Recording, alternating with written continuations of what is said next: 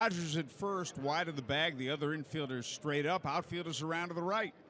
Here's a high fly ball, deep left field. That ball is way back, and that ball is soaring. It is way out of here for a home run on a pitch up, and immediately Columbus has a 1-0 lead. Gonzalez, first home run of the season.